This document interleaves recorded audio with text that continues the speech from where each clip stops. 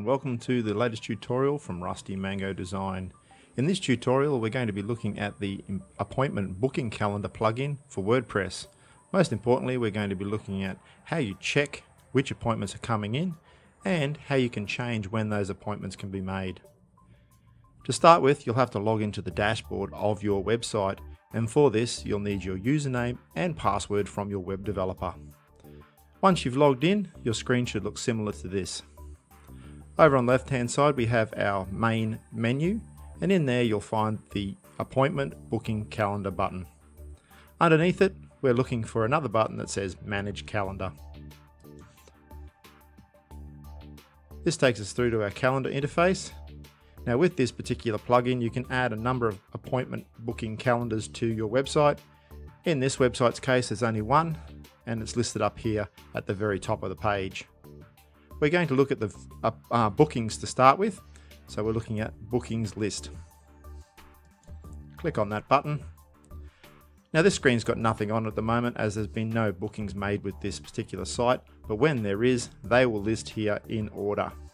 Don't worry if you don't check these every day, because you will receive an email automatically sent when the appointment is made on your website. But if you'd like to see what websites have come in and how many there are, this is where you're going to check it out. Once you've done the appointments, of course, you can select them and then click on delete marked items.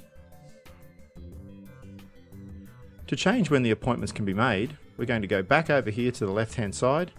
We're going to go back to manage calendar, so the same screen we were at before, but this time we're going to click on manage settings.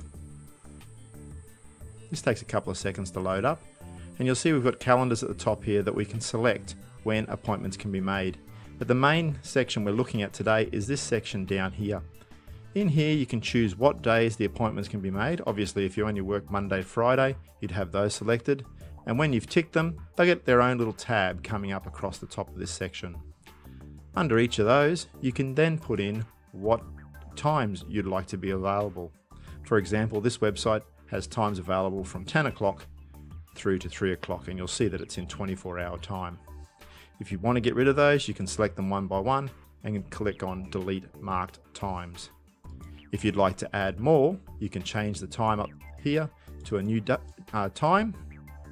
I'm going to add one here at 4 o'clock and go add time, and you'll see that it pops up here. We don't need that one, so I'm going to just simply delete it, back to what we had before.